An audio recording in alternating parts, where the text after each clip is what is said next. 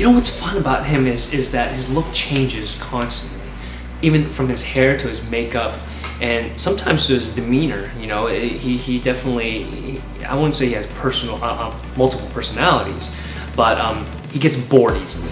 So constantly he just wants something new. There are some elements like his rings, his chains that are the same, but for the most part, everything's completely different. And I think that's what's going to be fun when people watch the episodes, because they're going to look at like, what is Magnus going to be wearing today?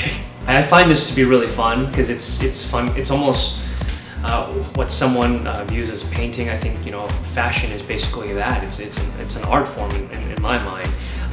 So it's definitely fun to put it into context with what the character is. But for me, I honestly have grown to just love to put a t-shirt on some jeans. There are moments where I like to change the color of the t-shirt. So, you know, that'll definitely, it's a big step for me. But, you know, I do. There's moods where I just like, I just want to wear like some nice shoes and you know, some nice slacks and go with a little bit of Barbados and, you know, get fashionable. And there's ones that I don't even know what the label is. It looks comfortable. Let me put that on. What's fun is conjuring up random things. You know, I think he's able to conjure up almost anything. He's able to conjure up books, or if he wants a glass of wine.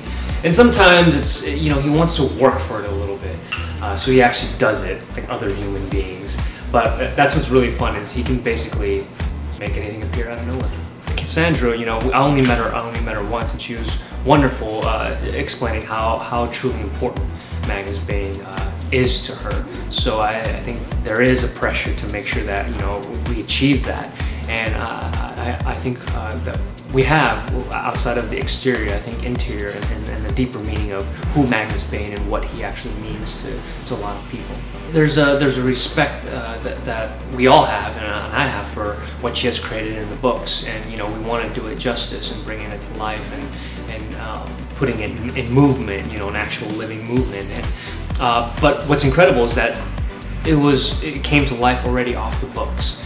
You know, and I think for a lot of people, that's why it's so important to them, because he has elements that it's truly important that everyone kind of has in them. You know, whether it be the compassionate component, dark moments, and the party kind of wanting to just be open, expressing themselves truthfully and honestly. Every time I see Dom doing some action sequence, I just get the itch. You know, just coming from a dancer, and then also I've done, you know, an action film where I did a lot of martial arts.